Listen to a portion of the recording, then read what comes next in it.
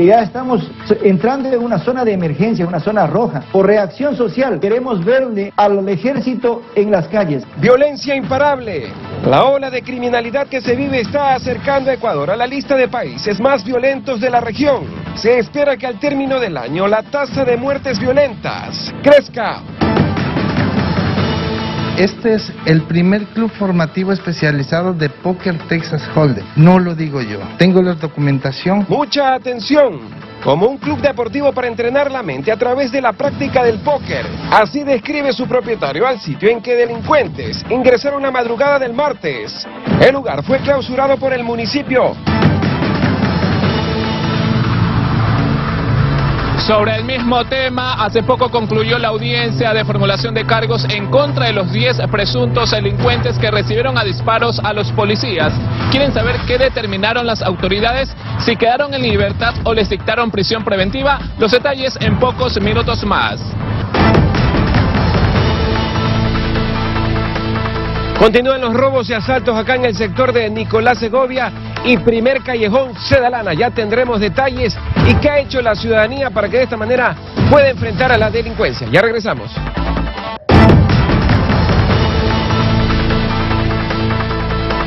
Amigos, muy buenos días. Bienvenidos a su noticiero 24 horas en la comunidad. Hemos preparado un menú completo de lo último que se ha suscitado en nuestra ciudad y que usted tiene que saber para definirse como un ciudadano muy bien informado. Empezamos entonces inmediatamente con nuestro menú informativo. Ponga atención. 3 delincuentes que se movilizaban en un vehículo cometieron varios robos en el norte de Guayaquil. Mediante una persecución policial, el conductor fue aprehendido. En el momento que era esposado, las autoridades se percataron que el sujeto tenía una herida de bala en la espalda. Se cree que en uno de los asaltos fue baleado. En este vehículo negro fue detenido el sospechoso tras una persecución por parte de la Policía Nacional. Él, aparentemente con otros 2 individuos, habrían cometido varios robos. Al ver la presencia de la policía fugaron. Sus 2 amigos prefirieron abandonarlo, pero él siguió la marcha y comenzó la huida. Y en este callejón fue apresado. Sí, este ciudadano venía realizando algunos robos por el norte de Guayaquil, entonces se inicia la persecución, logrando el objetivo aquí en este sector de la captura de este ciudadano. Como el individuo ingresó a un callejón que no tenía salida, inmediatamente los uniformados, mediante estrategias, requisaron el vehículo y sometieron al conductor. Dentro del vehículo se encontró diferentes evidencias que son cédulas, se encontró carteras, se encontró un arma de fuego dentro del vehículo. Él, al momento que llegó acá, venían en persecución las motocicletas y él quiso ingresar a este domicilio. Manifestó que aquí tenía familia y quiso guardar el vehículo, pero para ocultarse de la policía, pero la policía logró inmediatamente capturarle al ciudadano. El presunto delincuente, en el momento que era esposado, los agentes se percataron que tenía una herida en la espalda. Él rápidamente fue llevado a un hospital. Sí, esta persona tenía un impacto de proyectil en la parte posterior de la espalda y se le trasladó hasta la casa de salud.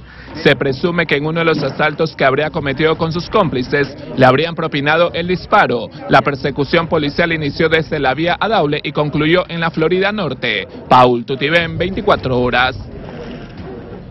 Y otro hombre fue asesinado en el Guasmo Central luego de una gresca ocurrida al interior de un inmueble. El fallecido registra 2 antecedentes penales.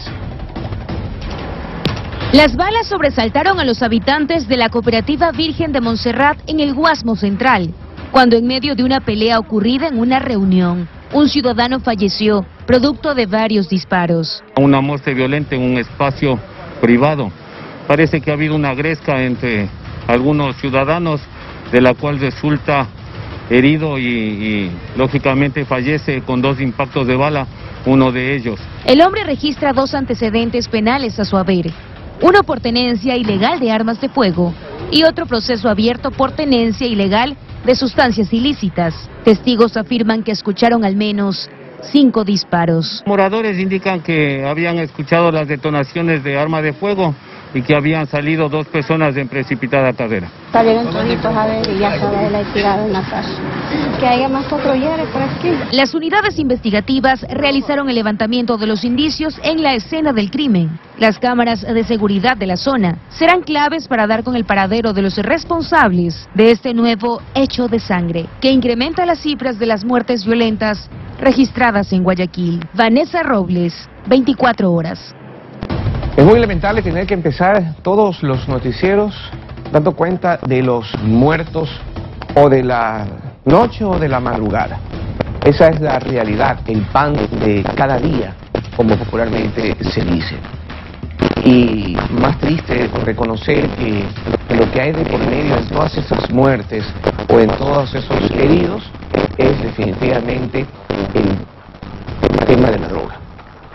Como otra, pues precisamente de lo que hemos hablado durante los últimos días, son tiempos para ellos. La situación de criminalidad es marcada por la actividad de la droga. Por suerte estamos dando respuesta y eso los exacerba más. Reaccionan más inusitadamente y en consecuencia el riesgo para todas las personas que no tienen nada que ver con el negocio igual también aumenta. Así que estemos con mucho cuidado, con mucho detenimiento, todo lo que nos parezca extraño, manejémoslos y asumámoslos como tal para no correr ningún riesgo. Son tiempos difíciles y esto recién empieza. Son las 6 de la mañana en punto. Ahora les vamos a contar que 12 sujetos ingresaron anoche a un edificio ubicado en Bernaza norte de Guayaquil, y maniataron a todos quienes se encontraban en su interior. Esto ya lo habíamos detallado, produjo una balacera en la que 10 personas fueron detenidas. ¿Qué pasó con estas 10 personas? Momentos de terror vivieron la noche de este lunes los moradores de Bernaza Norte. Y cómo no, se despertaron en medio de una balacera entre policías y delincuentes. Minutos antes de la medianoche, 12 sujetos ingresaron a este edificio donde se juega póker. Fingiendo ser jugadores, entraron y de inmediato amedrentaron a las 22 personas que se encontraban dentro. Los amarraron y les quitaron sus pertenencias, entre ellas celulares y relojes. Los delincuentes buscaban la caja fuerte. Al encontrarla, exigieron al dueño del local que la abriera, pero al interior solo había documentos y fichas de póker. Pasaron algunos minutos cuando la policía llegó al lugar. Había sido alertada de la novedad por uno de los vecinos del sector. Fue ahí cuando empezaron los disparos. Por eso que esta unidad policial, Armando y un señor clase, pide el refuerzo respectivo de las demás unidades del sector para poder cercar el área y poder intervenir. Los delincuentes incluso habrían tomado de rehén a una mujer que se encontraba en el lugar. La usaron como escudo para poder escapar. Escalaron muros e ingresaron a las casas del sector, pero la policía pudo capturar a 10 de ellos.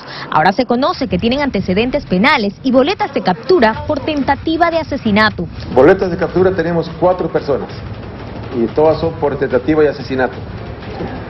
Y el resto tiene varias detenciones, tienen antecedentes penales. Entre las evidencias se encontraron dinero en efectivo, celulares, relojes y 2 armas de fuego. Horas después de este hecho violento, el gobernador de la provincia del Guayas, Pablo Arosemena, lideró su primer comité de seguridad. En la reunión se verificó el cumplimiento de los compromisos adquiridos previamente para disminuir la delincuencia en la provincia. Primero que se ha definido, intensificar los operativos conjuntos entre policía y las Fuerzas Armadas. Segundo, tener reuniones más dinámicas para poder coordinar bien Fiscalía, Consejo de Judicatura. Joana Ramos, 24 horas.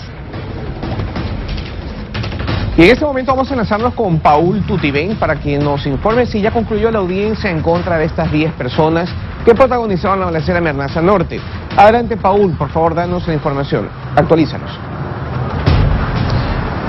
¿Qué tal, Luis Antonio Ruiz? Amigos televidentes, a esta hora 6 de la mañana con 3 minutos, cerca de las 3 de la madrugada concluyó la audiencia aquí en la Fiscalía del Cuartel Modelo, edificio ubicado en la Avenida Las Américas, norte de Guayaquil. Se conoció que sí, concluyó la audiencia y la jueza dictó prisión preventiva para los 10 sujetos. 9 de ellos ya se encuentran en los calabozos y el otro sujeto se encuentra en un hospital con resguardo policial porque él recibió 2 disparos en sus piernas en el momento cuando hubo ese cruce de proyectiles entre los sujetos con la policía. Una de las personas que fue víctima de este asalto indicó que efectivamente al local, al edificio ubicado en la ciudad de La Vernaza Norte, llegaron 14 sujetos, no 12, sino 14 sujetos. Primero llegaron como clientes, hicieron una avanzada, analizaron el lugar, luego de que todas las personas estaban jugando, sacaron armas y sometieron a todas las personas, a más de 20 personas que en ese momento estaban jugando póker. Se conoce que estas personas, los 14 sujetos, llegaron como clientes, les abrieron las puertas muy tranquilamente por parte de los administradores o los guardias de este edificio. Esto quiere decir que aparentemente los sujetos habrían analizado el escenario días anteriores. Días anteriores llegaron a jugar. Habrían recibido información que ahí se manejaba dinero en efectivo, fueron directamente a la caja fuerte, trataron de llevársela en peso. Como una de las personas alertó al EQ 911, inmediatamente llegaron 3 policías en una patrulla. Al escuchar la patrulla, estos sujetos desde la parte de adentro comenzaron a dispararles a los uniformados. Y es ahí cuando se reporta la balacera y mediante la cámara del EQ 911 se coordinó que lleguen al punto más agentes y por la parte de atrás del edificio 4 de los sujetos lograron escapar. Esto quiere decir que 10 fueron detenidos y uno de ellos se encuentra en el hospital con custodia policial. Les dictaron prisión preventiva a los 10 sujetos por el delito de robo con violencia, delito que tiene como pena aproximadamente 10 años de prisión. No se descarta que la policía, la cúpula policial, acuse o ponga una denuncia en contra de ellos por intento de asesinato a 3 de sus oficiales. Recordemos que estos sujetos recibieron a disparos a los policías. Este proceso va a continuar, les dictaron prisión preventiva por 90 días. Como evidencia, la Fiscalía presentó videos de seguridad donde se ve a los sujetos que protagonizaron la balacera. También hay como evidencia 5 vehículos con impactos de bala. Entre estos vehículos está la patrulla policial donde llegaron los uniformados. Además, también se presentaron evidencias como los teléfonos celulares, anillos, relojes que estos sujetos les habían robado a las personas que estaban jugando póker en este edificio ubicado en la ciudad de La Vernaza Norte. La audiencia inició cerca de las 11 de la noche del día ayer y concluyó hoy cerca de las 3 de la madrugada. La policía también analiza la posibilidad que esta banda delictiva, que fue desarticulada mediante un buen trabajo por parte de ellos, porque la mayoría fueron detenidos, aparentemente serían los mismos sujetos que habrían cometido diferentes robos a casas comerciales. No se descarta que estos sujetos serían los que se habrían robado los cajeros bancarios en algunos puntos de la provincia del Guayas. Las investigaciones aún continuarán. Repetimos, los 10 sujetos les dictaron prisión preventiva por el delito de robo con violencia. Es la información a esta hora cuando son 6 de la mañana con 7 minutos. Luis Antonio Ruiz, usted tiene más en estudios. Gracias, buenos días. Gracias, Paul. Pues definitivamente estamos frente a un excelente procedimiento policial. La respuesta de los jueces ha sido la lógica, ya están ellos detenidos y con orden de prisión. Lo que viene después es el proceso que esperamos sea prístino y contundente en contra de esta banda capturada el día de ayer por nuestros oficiales y nuestros gendarmes. Siguiendo precisamente con este tema, vamos a contarles ahora que este lugar, ¿no?, donde funcionaba esto, donde se dio el intento de robo, era un club deportivo para entrenar la mente a través de la práctica del póker. Así lo describe su propietario del sitio en que delincuentes ingresaron la noche del martes. El lugar fue clausurado por el municipio de Guayaquil. El lugar se llama Texas Room, Main Sport Club, en español, Club Deportivo para la Mente. Es lo que el sitio donde ocurrió la balacera la noche del martes, en la ciudad de La Vernaza Norte. Era decir de su dueño. Este es el primer club formativo especializado de póker Texas Hold'em. No lo digo yo. Tengo la documentación, tengo los debates hechos en el Ministerio del Deporte, en el Comité Olímpico. Tenemos ya una resolución en donde a mí me da la potestad para yo poder funcionar el club formativo especializado. En el que la oferta consta en una de las paredes es estudiar para mejorar el rendimiento. Ante la presencia en exclusiva de un equipo de Teleamazonas, el dueño del lugar procedió a sacar la documentación que según él lo acredita funcionar como espacio en que los asistentes juegan póker. Nos leyó algunos párrafos. La Federación Deportiva del Guayas, con base en el pronunciamiento del síndico y del Departamento Técnico Metodológico, de conformidad con lo establecido en el artículo 8 y 9 en el acuerdo número 0187 expedido por el Ministerio del Deporte ante el informe, emite el informe favorable al proyecto de creación del Club Formativo Deportivo Especializado Texas Room Mind Sport Club del Cantón del Guayas en la disciplina de póker para su posterior trámite en el Ministerio del Deporte. Parado en eso, llevaba 17 días funcionando. Nosotros hacemos torneos multipersonas, nuestra disciplina se maneja en unos esquemas de clasificación y eliminación simple. Entonces, por eso tenemos esta escenografía. Las mesas, las sillas, las fichas y la caja fuerte que buscaban los delincuentes. Una caja fuerte donde solamente había documentación. En ese momento yo tuve mucho temor por mi vida.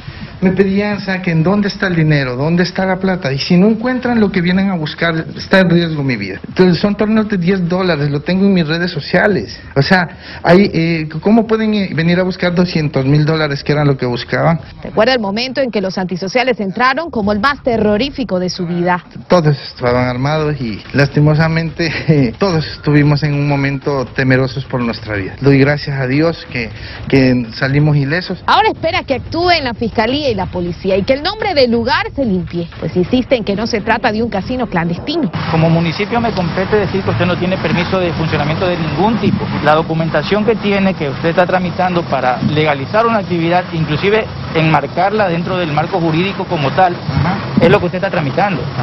Pero no hay una resolución en firme todavía. En Ecuador, desde el 2011, los casinos, las casas de apuestas y las salas de juego están prohibidos. Fue una propuesta del entonces presidente Rafael Correa, que ganó en consulta popular con el 48,5% de los votos de los electores.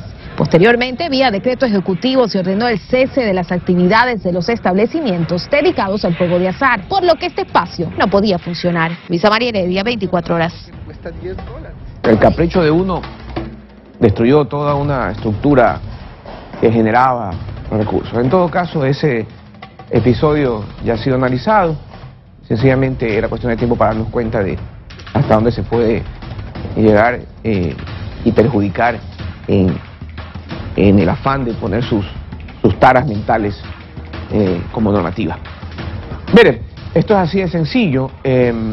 Estamos escuchando que el funcionario municipal dice que este establecimiento estaba en trámite de funcionamiento. Entonces ahí estamos frente a una irregularidad que lamentablemente terminó descubierta de una manera muy fea. En todo caso, más allá de que ha llegado el momento ya de rever si esas taras del pasado deben continuar,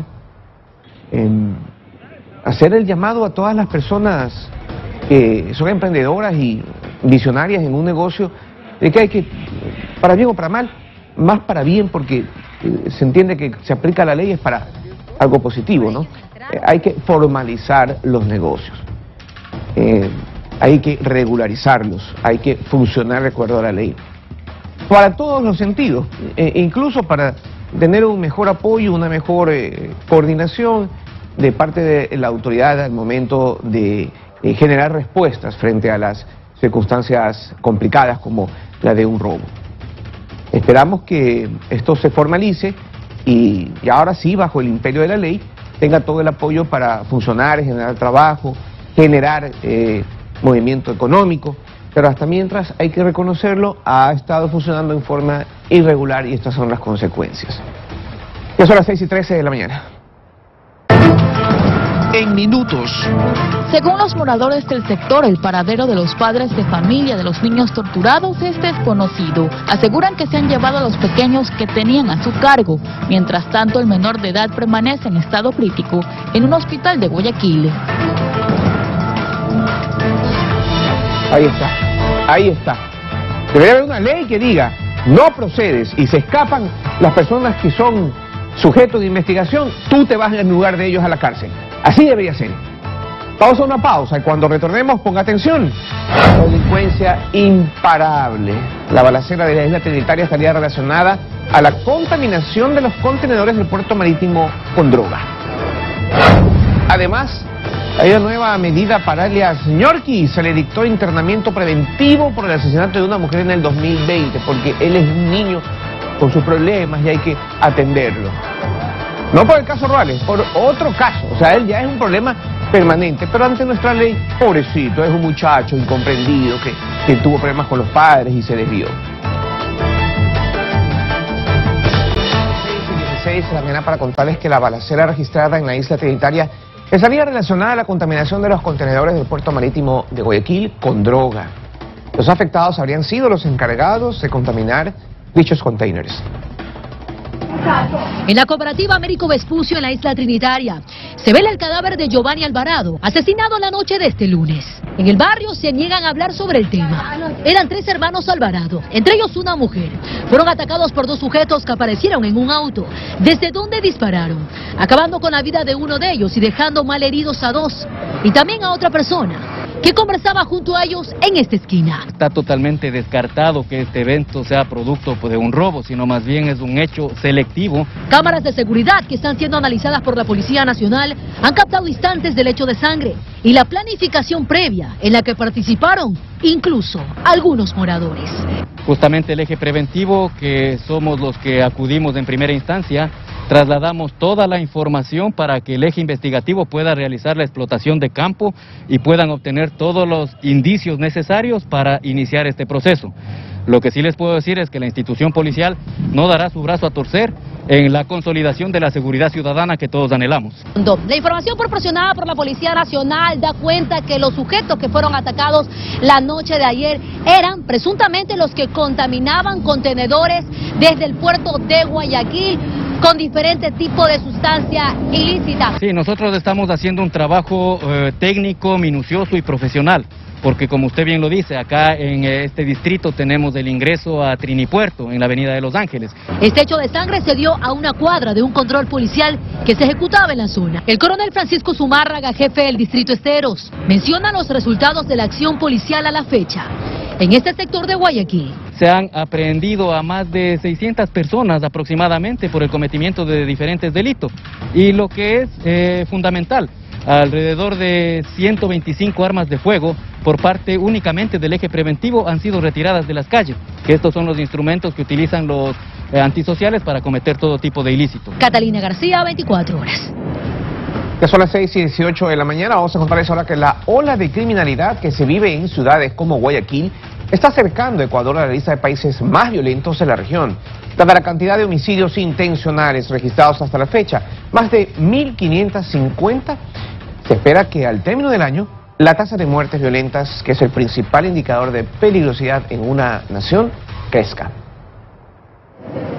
Estos escenarios, que producto del accionar deliberado del crimen organizado, en ciudades como Guayaquil y Durán se están repitiendo a diario. Para el experto en seguridad y exoficial de la Policía Nacional, Clever Carrión, son la muestra clara de que Ecuador está cada vez más cerca de integrar la lista de los países más violentos de la región junto a Colombia, Brasil y México. Ya estamos entrando en una zona de emergencia, una zona roja. Ya comenzamos por reacción social. Queremos verle al ejército en las calles. Para la Organización de las Naciones Unidas contra la Droga y el Delito, el principal indicador para medir el nivel de violencia y criminalidad de un país es la tasa de muertes violentas. La de México, cuna de los cárteles de droga, es de 27 por cada 100.000 habitantes. Sigue Colombia, donde se siembra y produce coca, con 24,3 por cada 100.000 habitantes. Y luego aparece en Brasil con 19,3 y Perú con 8,3 muertes violentas por cada 100.000 habitantes. De ahí hasta finales de 2020, año en que en Ecuador hubo 1.357 asesinatos. Venía nuestro país con una tasa de 7,7 muertes violentas por cada 100.000 habitantes. Pero en lo que va de 2021 ya son 1.559 los homicidios intencionales registrados. Por lo que se cree que al cerrar el año la tasa subirá en 1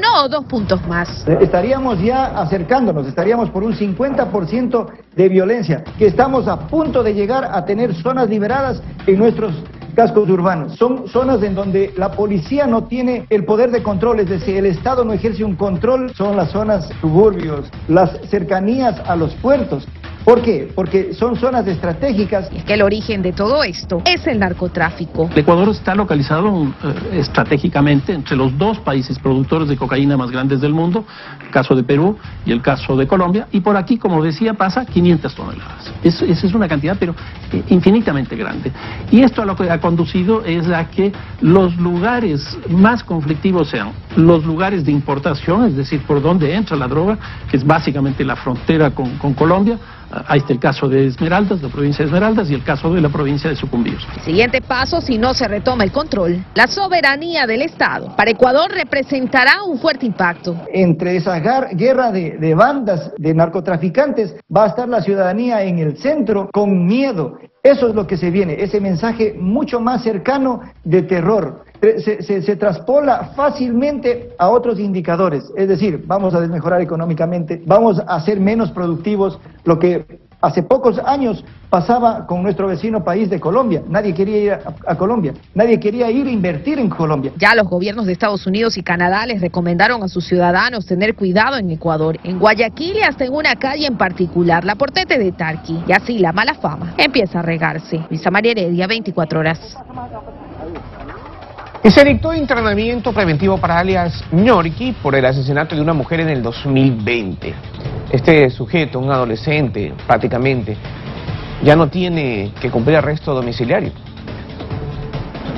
Se acabó el arresto domiciliario para alias Ñorqui, adolescente que recibió esta medida tras formar parte del grupo que planificó y asesinó al presentador Efraín Ruales el pasado 27 de enero en el norte de la ciudad. La mañana de este lunes en el Complejo Judicial Penal Norte, ubicado en el sector La Florida, en el norte de Guayaquil, el fiscal José Morales Anchundia formuló cargos contra Ñorqui en calidad de coautor por el asesinato de una mujer en 2020 en el sector del Guasmo Sur del puerto principal.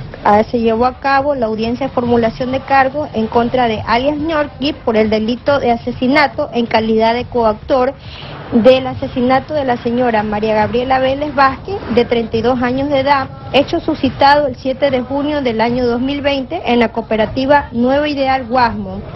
El fiscal José Morales Anchundia solicitó el internamiento preventivo para alias Ñorqui. La jueza lo concedió. Alias Ñorqui, en este caso de asesinato, fue reconocido por 2 menores de edad. Me estoy refiriendo a 2 hijos menores de edad de la fallecida. El fiscal José Morales Anchundia semanas atrás elevó un parte informativo a la fiscal provincial luego de sufrir un atentado en la vía La Costa a nombre presuntamente de alias Ñorqui. Ñorqui, menor de edad, implicado en el asesinato a Ruales, fue trasladado al Centro de Adolescentes Infractores. Ahí podría permanecer hasta 8 años, realizando el internamiento institucional, participando en programas de apoyo. La audiencia de reinstalación de juicio de alias Ñorqui en el caso Ruales se llevará a cabo el día 28 de septiembre del 2021 a las 9 horas. Catalina García, 24 horas.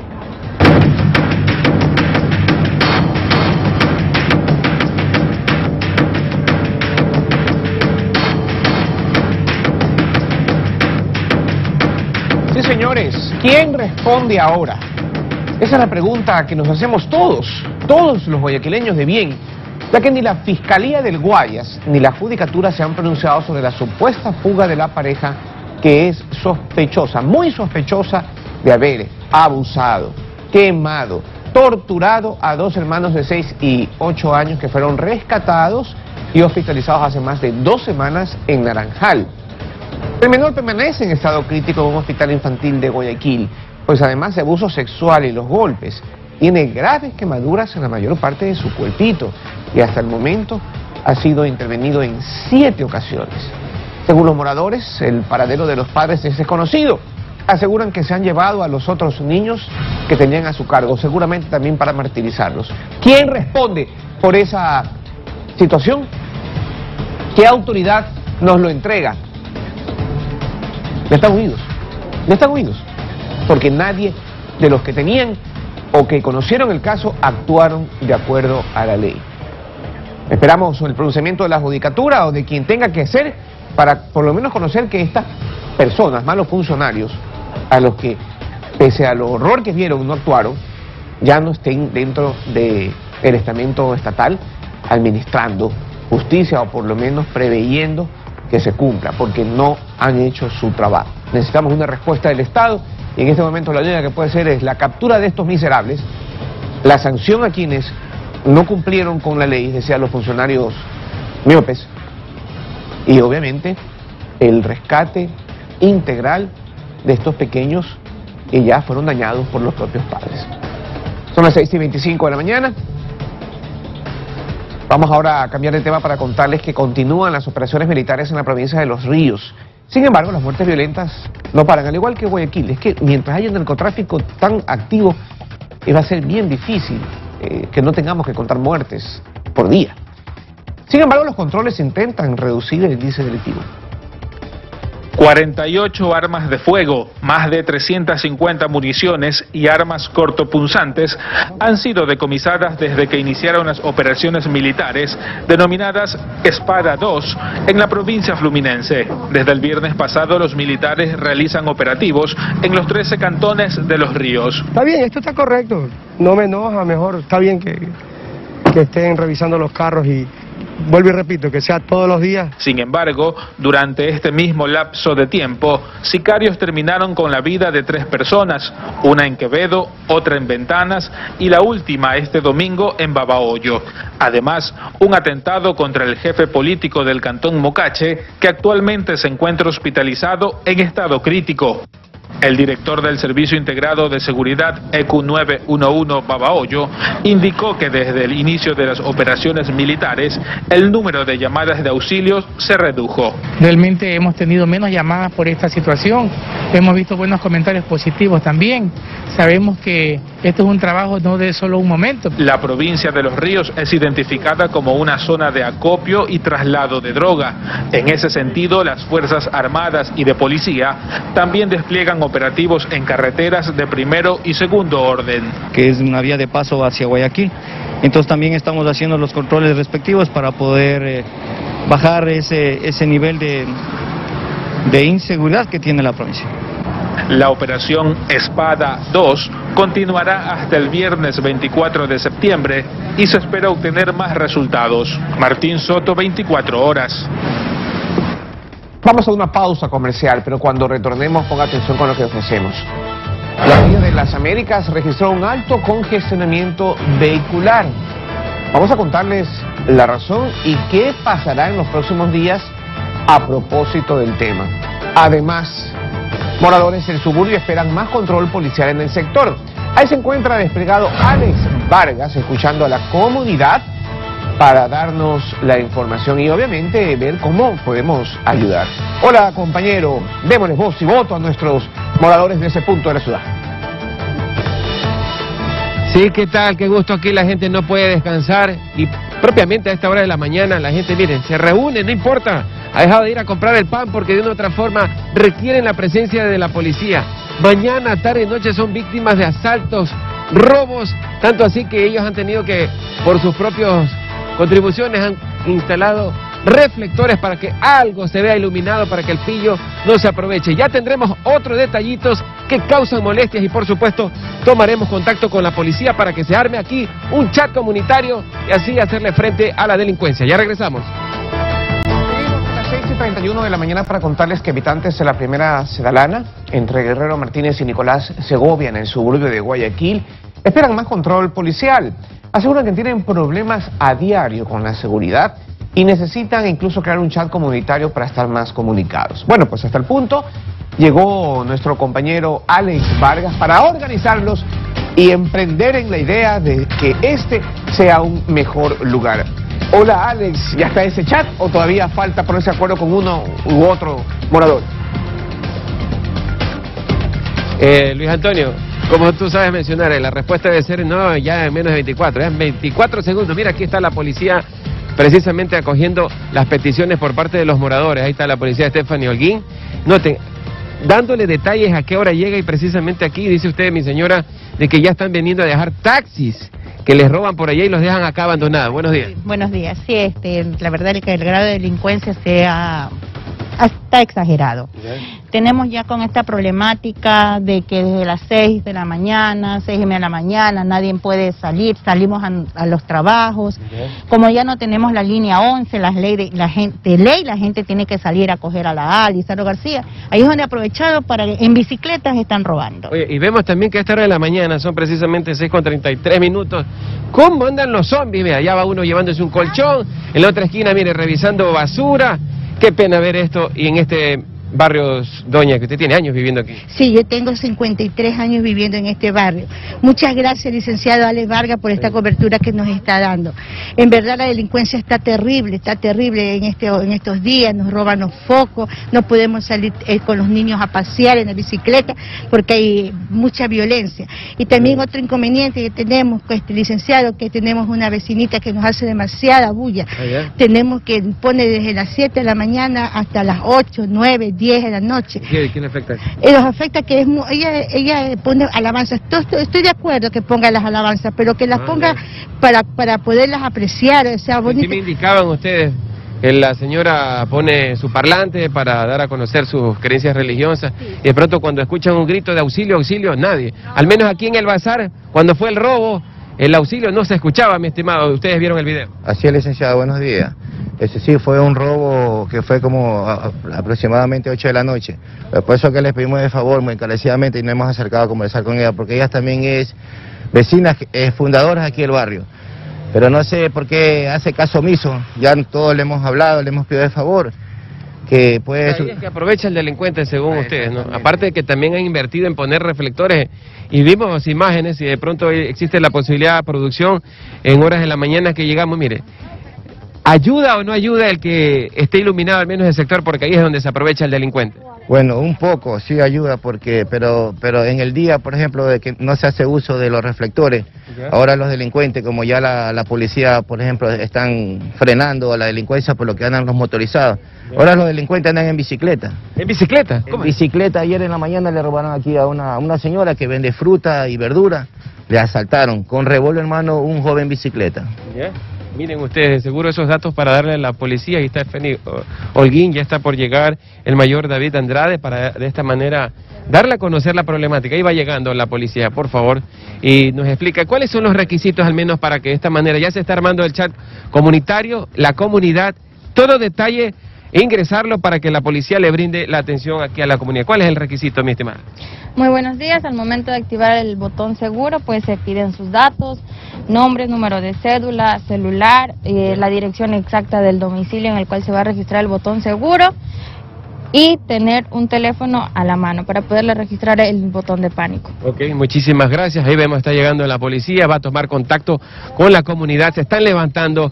Hay que dar a conocer lo que ocurre aquí. La señora que hace bulla porque de una otra forma, allá en la esquina ya están robando, gritan, ¿y qué van a poder escuchar? Todo eso va a ser escuchado por parte de la policía a esta hora de la mañana. Ya vamos a tomar contacto con el mayor David Andrade y por supuesto que la respuesta sea en menos de 25 segundos, porque los buenos somos más, y hacerle frente a la delincuencia, al menos en este sector de Primer Callejón Sedalana y Nicolás Segovia.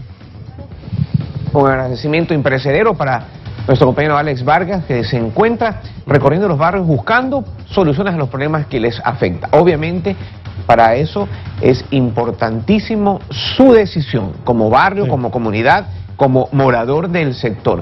Ponerse en contacto con nosotros, solamente eso es lo que necesita para delinear un futuro promisorio barrio puertas adentro. Ahí están nuestros contactos, por favor no deje de comunicarse con nosotros. Usted ve a diario y a veces en una franja noticiosa en la mañana 2 o 3 casos de soluciones a sus problemas. Confíe en nosotros, somos el noticiero comunitario del Ecuador. Ahí está el teléfono, 0994 800-976 para visitar su sector. Seguimos con la información. Vamos a contarles de un accidente. Se registró un triple choque en la Avenida de las Américas, a pocos metros de la terminal terrestre de Guayaquil. Aparentemente uno de los vehículos involucrados se pasó la luz roja del semáforo y ocasionó el accidente. 2 personas resultaron heridas. Uno de los vehículos quedó con los neumáticos hacia arriba, el otro quedó con su delantera prácticamente destruida y el bus de la cooperativa Loja se dio a la fuga. El bus también tuvo culpa porque se pasó la roja.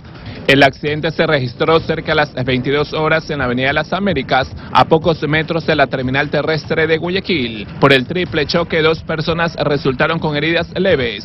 Un accidente de tránsito, un choque lateral perpendicular con volcamiento 2/4. Imprudencia de los conductores. De un conductor, se pasó la luz roja, indican. El conductor del carro que quedó con los neumáticos hacia arriba fue llevado a una clínica privada con custodia policial, mientras que el otro conductor fue derivado a la Fiscalía de la Florida. La ATM tomó procedimiento. Sí funcionan los semáforos, no es que no cumplen con lo que indica el semáforo, sino es que se cruzan de lo que es el aeropuerto hacia el Noticiero Horas, que no deben de hacerlo. Deben girar a su derecha o a su izquierda. Con la ayuda de grúas particulares, los carros involucrados en el accidente fueron remolcados y llevados al canchón de Vergeles. Paul Tutibén, 24 horas. En la Avenida de las Américas se registró un alto congestionamiento vehicular por reparaciones en la vía, y no solamente Avenida de las Américas, todos el conglomerado de entradas y salidas en torno a ella. Guayaquil vivió ayer un día muy complicado por el tráfico, por el cierre de esa vía. Los conductores están indignados porque en varios puntos se dio el embotellamiento respectivo, que a decir de las autoridades se extendería hasta el próximo miércoles, precisamente por causa de los trabajos que se realizan en el paso de nivel de la avenida. Amargados y fatigados. Así estaban los conductores quienes transitaban a lo largo de la Avenida de las Américas.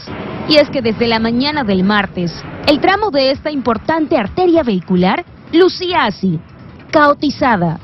Media hora tengo metido aquí, mire si puedo salir del tráfico, qué horrible. Es una irresponsabilidad, esto deben hacerlo en la noche. Hay gente que van a sus trabajos, llegan atrasados, este trabajo es para la noche. Toda esta congestión para más de un pedacito que están tapando, ¿le parece justo? Un embotellamiento que ni después de las 2 de la tarde disminuía. Las causas, la reparación de las juntas de construcción en las planchas del paso a desnivel. Una carpeta de 2 pulgadas que va a solucionar el tema de problemática en las juntas de construcción de las planchas del puente. Y no puede ser, pues en horas de pico que vengan a trabajar a esta hora, señor. Malestar, una emergencia, algo aquí. No se puede, así que por favor, señores, en la noche. Desde el Departamento de Obras Públicas del municipio, aseguran que el trabajo no se puede realizar de noche porque el asfalto se los entregan en el día. La planta asfáltica no nos provee el material en la noche y también por condiciones de material se nos complica trabajar en la noche. Cuando se hizo el contrato con el proveedor de asfalto, ¿no fijaron que sea la entrega en la noche sino en el día?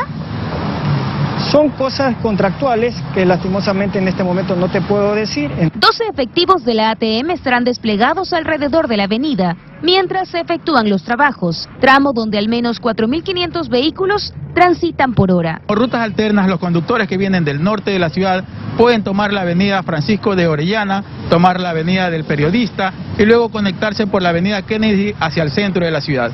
O también tomar la avenida Benjamín Rosales Aspiazu, que es la que viene por el terminal terrestre, luego por la Pedro Menéndez Gilbert, tomar ya sea la calle Machala o los túneles que van al centro de la ciudad. Mientras tanto, los guayaquileños deberemos seguir soportando este tráfico que se genera en esta avenida principal de Guayaquil desde las 11 de la mañana hasta las 4 de la tarde y se extenderá hasta el próximo miércoles 29 de septiembre. Esto forma parte de los 8 nuevos frentes de trabajo de mantenimiento vial con sustitución de carpeta asfáltica y bacheo puntual, que también iniciaron en otros puntos como las calles Rumichaca, El Oro entre Esmeraldas y José Mascote, y a lo largo de la avenida Malecón. Vanessa Robles, 24 horas.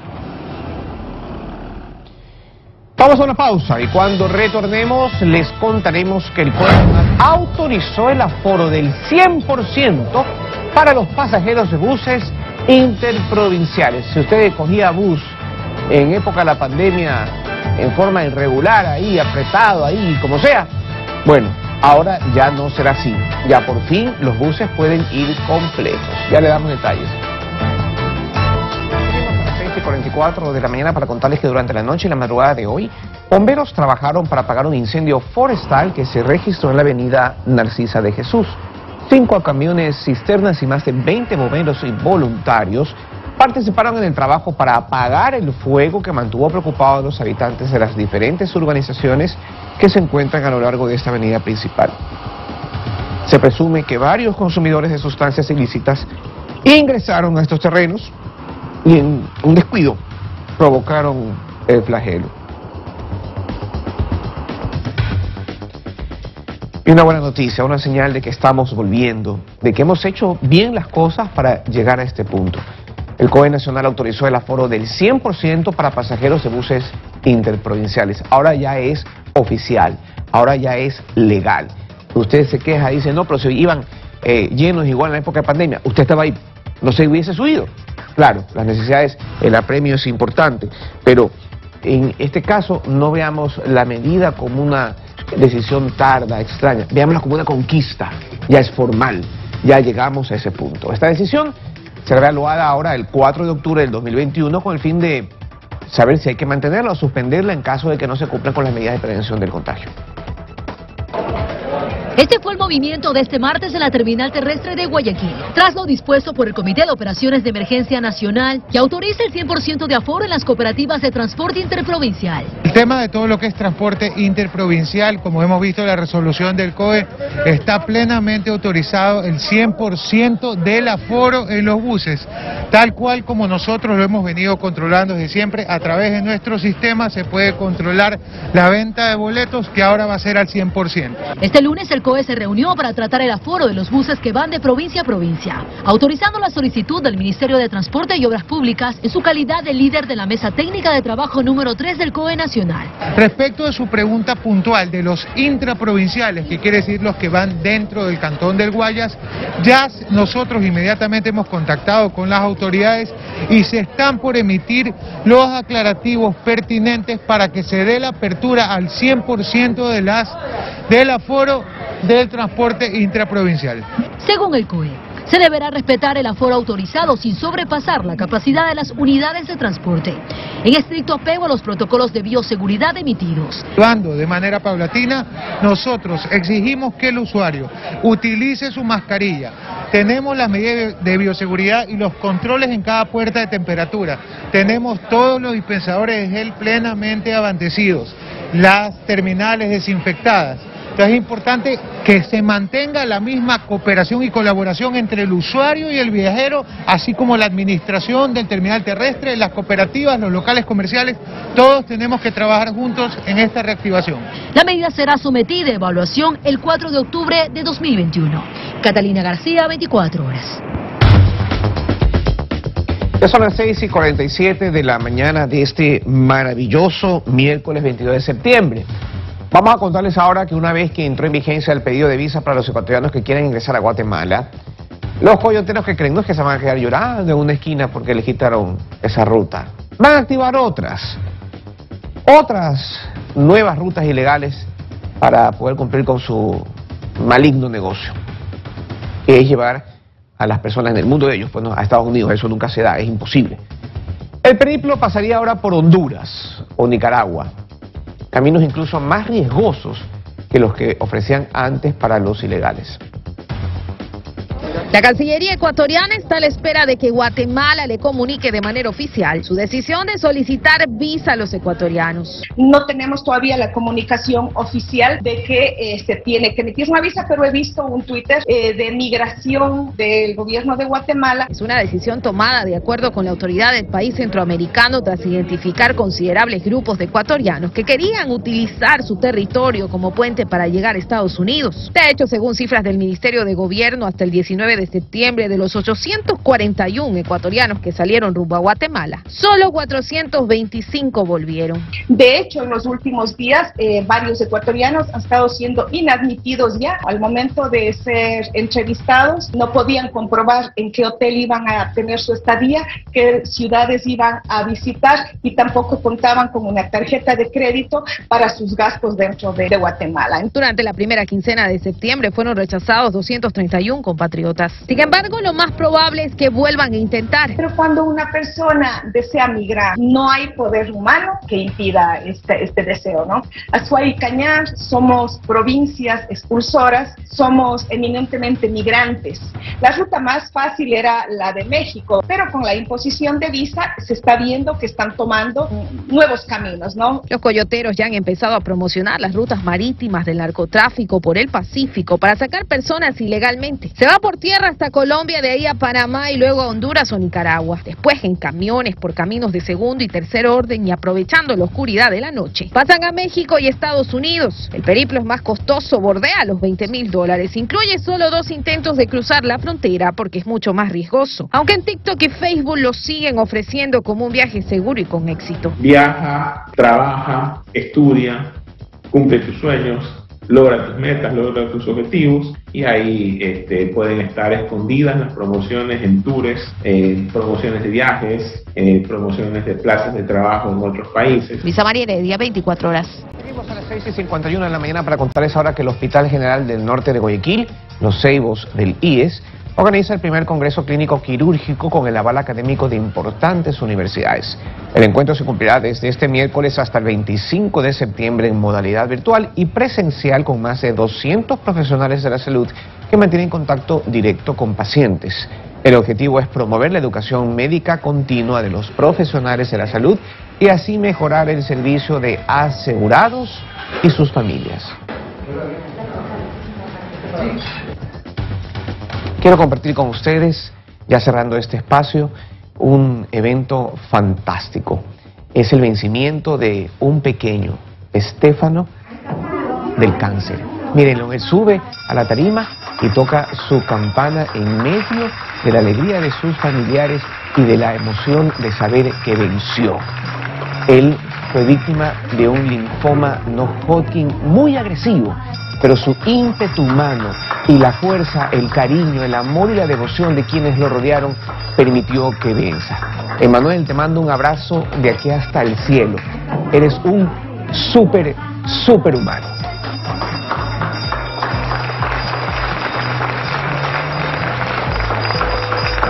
Unas imágenes que nos compartió el Hospital Francisco de Casa Bustamante como muestra de que pese a las carencias y los problemas administrativos que afronta todo el sector público, le puso ganas a la vida de este pequeño que después de 2 años de lucha encarnizada contra uno de los cánceres más agresivos, pudo vencer y tocar su campana.